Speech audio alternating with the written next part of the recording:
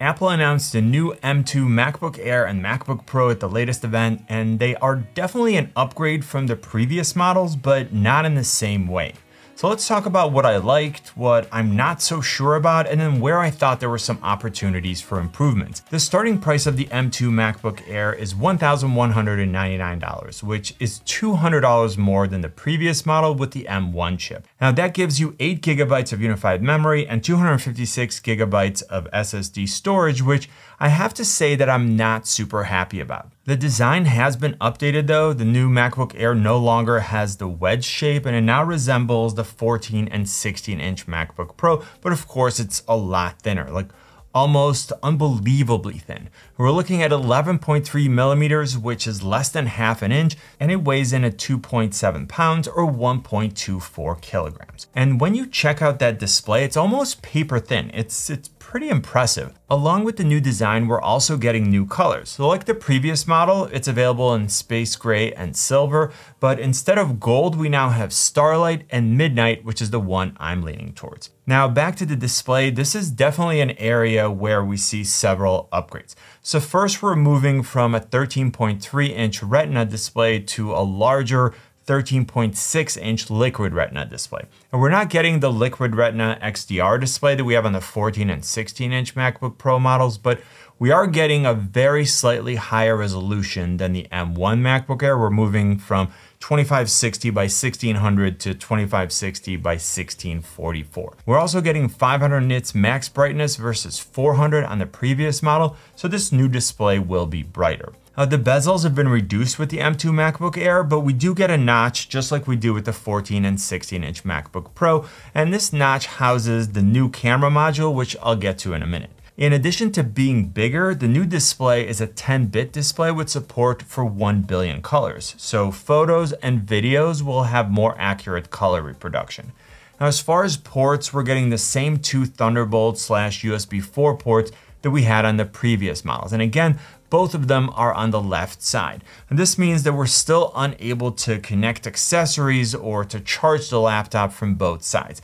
Now, I really wish that this was something that Apple upgraded on the newer model because it can be inconvenient in certain situations. But what we are getting is the return of MagSafe with MagSafe 3, which means that you can now charge the M2 MacBook Air and then still keep both ports available for things like an external display with up to 6K resolution or something else like a portable SSD. The base M2 MacBook Air comes with a 30-watt power adapter. There's also an optional 35-watt compact power adapter with dual USB-C ports, so you can charge two devices at the same time. Or if you really want, you can get a 67-watt power adapter that can charge the MacBook Air to 50% in 30 minutes. I think that's great.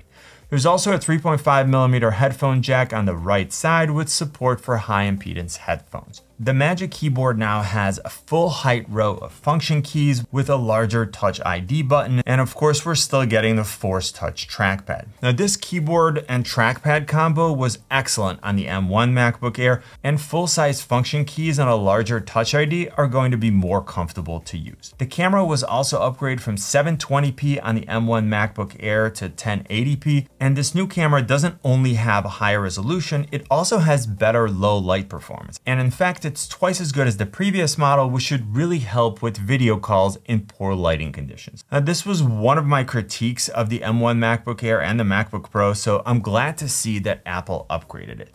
We're also getting a new ISP or image signal processor on the M2 chip, so more advanced computational video will result in an even better overall image.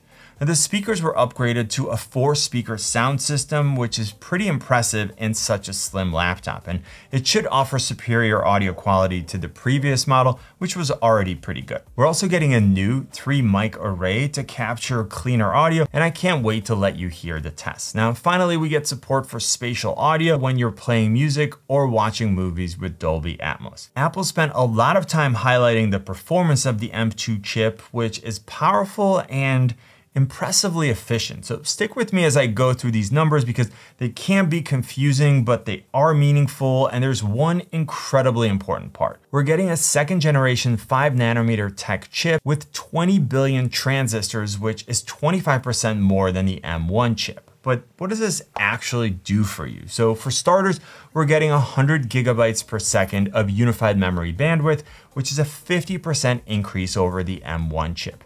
And speaking of unified memories, the M1 chip had a maximum of 16 gigabytes. The M2 bumps this up to 24 gigabytes. So you'll be able to push this entry-level laptop even harder, and you'll be able to accomplish things that would have taxed the M1 chip. While we're still getting an 8-core CPU, the 4 high-performance core are even more powerful, and the 4 high-efficiency cores are even more efficient. So we're seeing improvement at both ends. Now, overall, we're getting an 18% improvement in multi-core performance over the M1 chip and almost 2 times the performance of the latest 10-core PC laptop chip while using the same power consumption. And it can deliver the maximum level of performance of the 10-core PC chip at a quarter of the power. And Apple does reference this chip as the i7-1255U on the Samsung Galaxy Book 2 360 with 16 gigabytes of RAM. When compared with the 12-core i7-1260P and the MSI Prestige 14 Evo, the M2 chip delivers 87% of the peak performance of that chip at a quarter of the power consumption, which is pretty ridiculous if you think about it. So it's very clear that Apple is focusing on power efficient performance instead of simply reaching for the highest peak. Now, when we look at the next generation GPU in the M2, we see that it now offers up to 10 cores. There's also no 7-core variant like there was with the M1 chip. In terms of performance, we're looking at a 25% increase with the same power consumption as the M1 and up to 35% higher peak performance.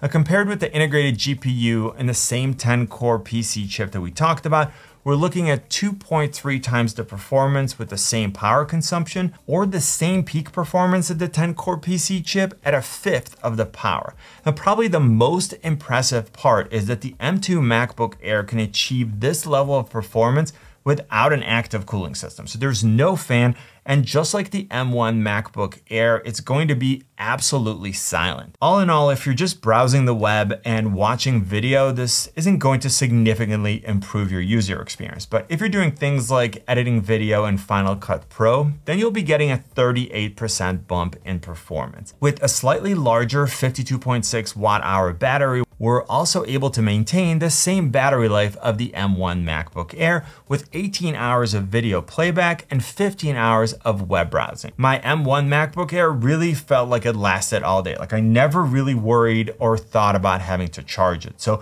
I'm super excited to get this new model in the studio and then see how it holds up. Now, when we get to the 13-inch M2 MacBook Pro, it looks like Apple essentially kept everything about the body the same, and then just plugged in the M2 chip. There's no 8-core GPU version, only 10 cores, and it starts at $1,299 with 8 gigabytes of unified memory and 256 gigabytes of RAM. When you compare it with the M1 model, there's no upgrade to the display. The keyboard still has the touch bar, which I happen to like, but I know a lot of users don't. So other than some relatively minor audio upgrades, I have to say that the 13-inch M2 MacBook Pro is a bit underwhelming.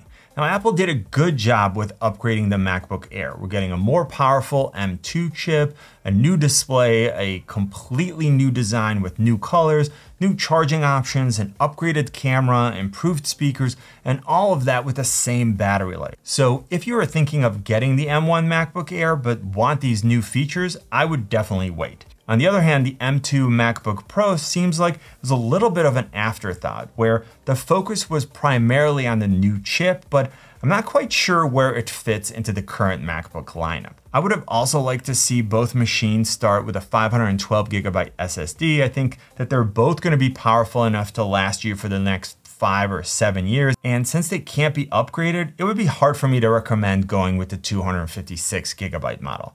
I'm super excited to get both of these in the studio and start playing with them and then share my experience with you. If you have any questions that you want me to cover in my detailed reviews and comparisons, let me know in the comment section. Now you should watch this comparison between the 14 and the 16-inch MacBook Pro. Hopefully this video was helpful. Click on my face to subscribe. You know what I always say, buy it nice or buy it twice. Good luck and see you soon.